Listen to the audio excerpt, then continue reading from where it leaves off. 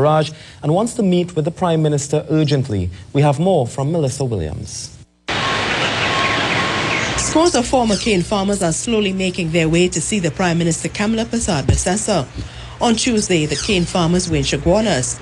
Many could not hide their anger about their situation. Spokesman for the group, Thomas Sotillo, says cane farmers were assured they would receive millions of dollars owed to them following the closure of Caroni.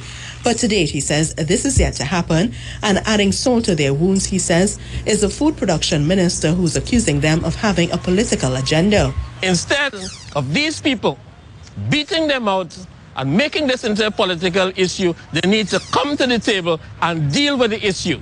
It's $899 million that is owed to these people. The former cane farmers were joined by members of the All Trinidad Sugar and General Workers Union.